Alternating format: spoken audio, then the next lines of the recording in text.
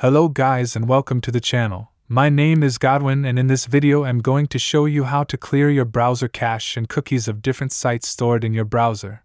So I'm gonna be using Google Chrome for this tutorial.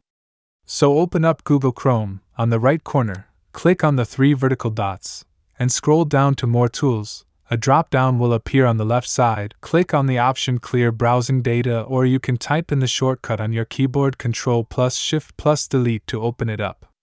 On the Clear Browsing Data page, under the Basic, you can clear your browsing history. You can also clear your cookie.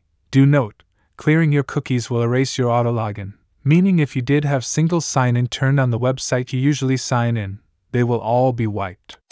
The cache, it's a temporary data stored by your computer which allows frequently used data to be accessed more quickly by the computer. This includes images on websites, and clearing this may lead to slower loading speed when accessing any frequent sites.